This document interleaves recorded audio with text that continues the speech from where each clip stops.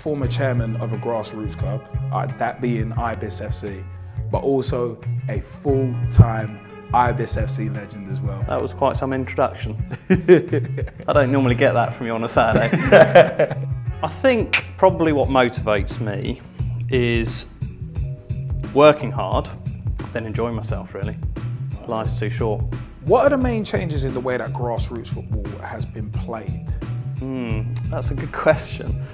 Where did he get that cream suit and what prompted him to first become androgynous?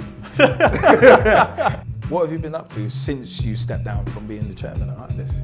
Feet up, cups of tea, hanging out with the missus. Ibis FC, do you feel that you have left a mark on the club? Probably not a very good one. Fashionable words which you like using on and off the pitch. I was kind of always known for sort of the two phases of play, I suppose. What's the question?